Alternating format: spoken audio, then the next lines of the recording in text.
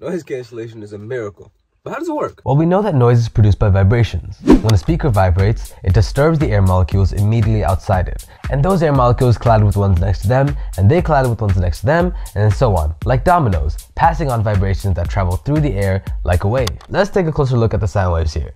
The peaks are where the air molecules are vibrating and compressed, and these low points, called troughs, are where the air molecules are spread normally.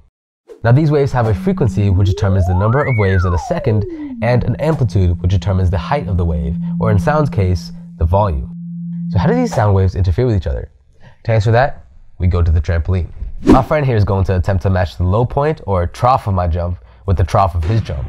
If he can do this, the amplitude of my jump will increase like this. But if the peak of his jump matches the trough of my jump, the amplitude of my jump will decrease like this. And from this we learned that wave 1 plus wave 2 equals wave 3.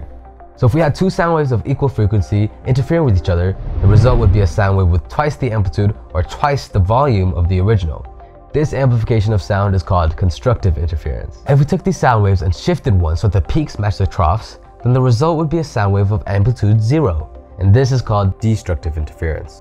So your buds are emitting a sound wave opposite to the surrounding sound so that they cancel out, creating that destructive interference that lets you enjoy some blissful peace.